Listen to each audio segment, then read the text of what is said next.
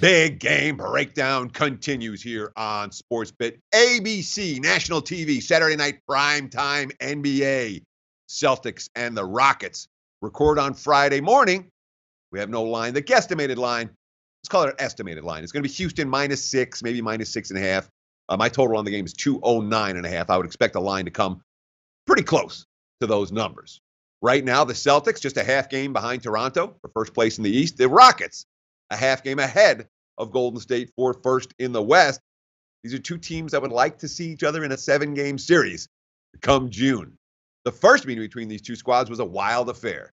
Rockets led 62-38 at halftime. They led by 26 in the third quarter. Who won the game? Boston, 99-98.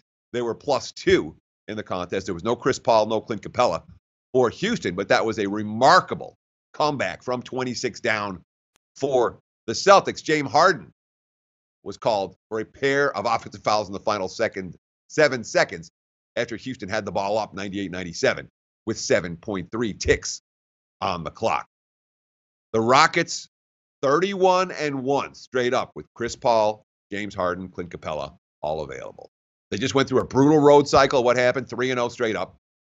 Dominated the game. Now, a couple of days off, back-to-back days off at home. They have revenge against the Clippers, ramping up the defense on Wednesday. Does revenge against Boston mean ramping up the defense again? Maybe. When we look at this Houston team, we're hearing grind it out. And look at this number. This chart would blow your mind if you just missed the first half of the NBA season. We're like, oh, what's going on? Rockets in February, pace, dead last, defense number 3.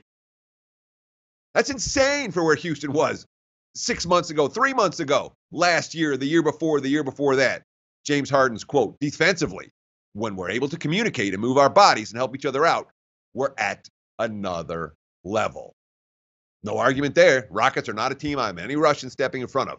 That being said, boy, the Celtics are good underdogs. Not just pretty good.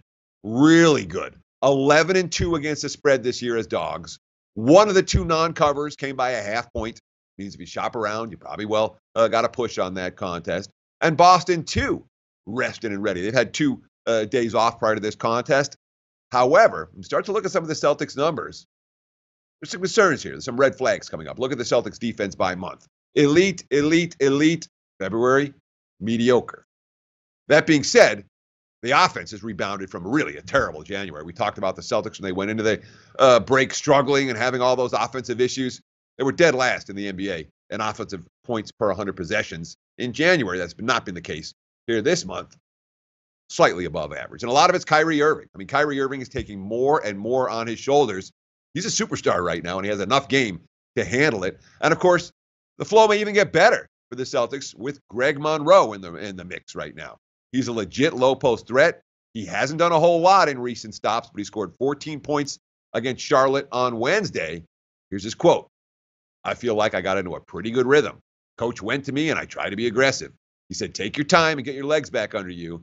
Tonight, I got into a good rhythm, and that made me more comfortable. Definite lean towards the under in this one, and I'm not going to step in front of the Celtics in that underdog role that they've been so good at this year. Under in Boston for this better if I'm going to get involved on Saturday nights. Like the show? Help us keep the lights on. Please make sure to comment, share, and subscribe to all the Sportsbook Review videos. Thanks so much. Best of luck. Enjoy the game.